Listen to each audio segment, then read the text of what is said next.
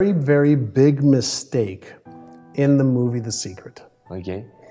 And in the movie The Secret, the story that was told was that all you have to do is think, believe in your heart, and you'll achieve. It's not true.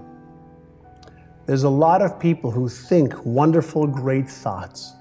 They believe that I deserve this and I can have this. But they don't do one thing, and this is what causes their problem. You know what that one thing is? I want to know. They don't take consistent action every day. So in The Secret, they didn't talk about you have to do the right things in the right order at the right time.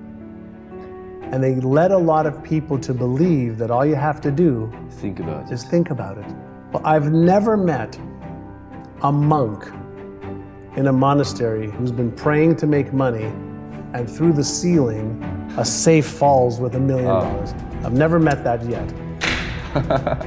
But I have met a lot of people who think and believe, and then they learn what they need to learn. They upgrade their knowledge and their skills. They overcome their fears. They overcome their doubts. They overcome their lack of confidence. They overcome their lack of certainty, and they take action anyway. And then little by little, things start to happen for them. They achieve the results. And we call that the law of Goya, G-O-Y-A, get off your ass. So law of attraction. But, it's my favorite law. Law of attraction and law of Goya together, that's what works. Consistent action is the cure-all.